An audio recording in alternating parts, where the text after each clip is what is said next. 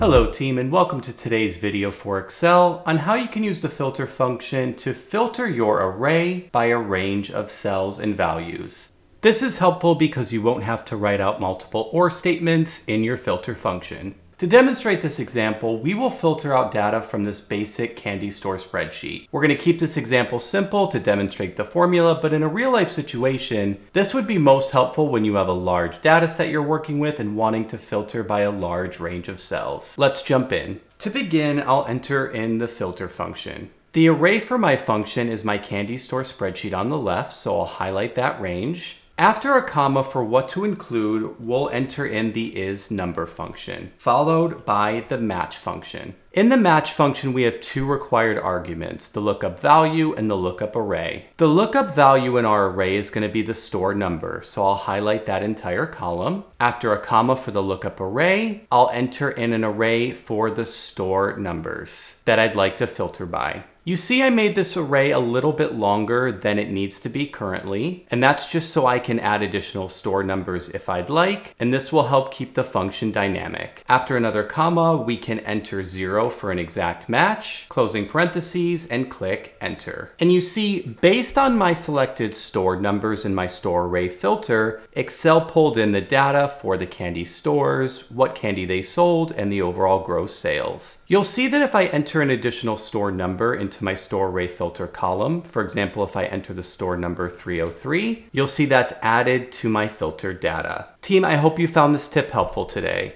Please like and subscribe to the channel for future videos and leave comments about additional career tips you'd like to see covered.